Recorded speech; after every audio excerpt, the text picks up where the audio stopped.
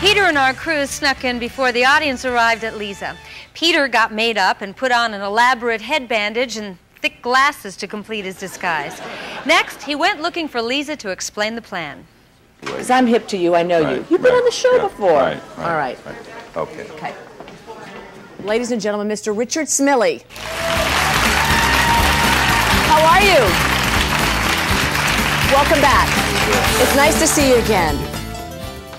Now, this man is living proof that you can get rich at home by trading stocks on the internet. He is the author of a book called How to Eat What You Want Without Wanting to Eat. I'm very anxious to hear your story. Tell the audience about it. I want to say right off the bat that despite what has happened to me, I don't have anything against cosmetic surgery. I really don't.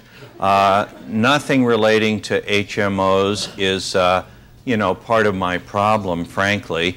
And the fact that some members of my family did have unpleasant experiences in other countries with respect to faith healing is not, it's really not germane to what we're talking about. You have here. no issues with any of that? I really don't. I understand. Right. I understand. So tell them a little bit about your beliefs, your feelings, your story.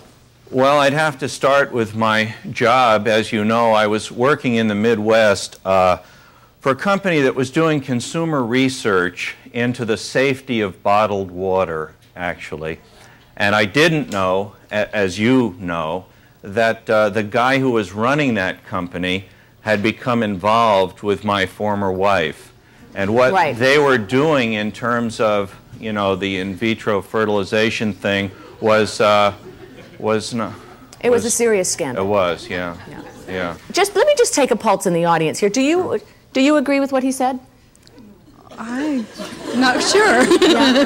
Well, because I think there is really some very strong points that he's making. I wonder if it's a male-female thing. How do you feel about it?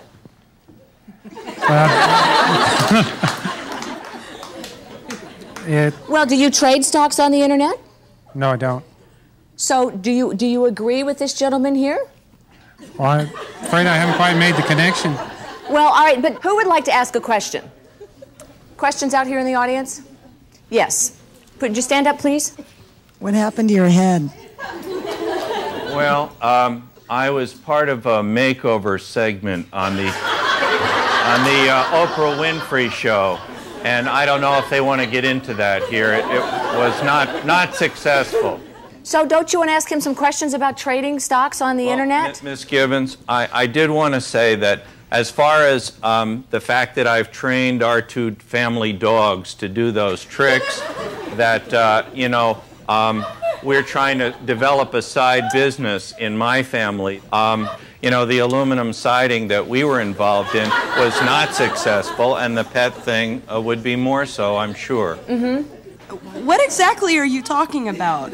You keep throwing out things that don't pertain to anything to investing online. Dogs and aluminum siding and botched makeovers. We're confused. Are you confused, audience? Well, Leeza, your audience is too smart for us. That's what I think. First of all, you got my name wrong. It's not Smiley. No, it's not. It's Smile. As in, you're all on Candid Camera.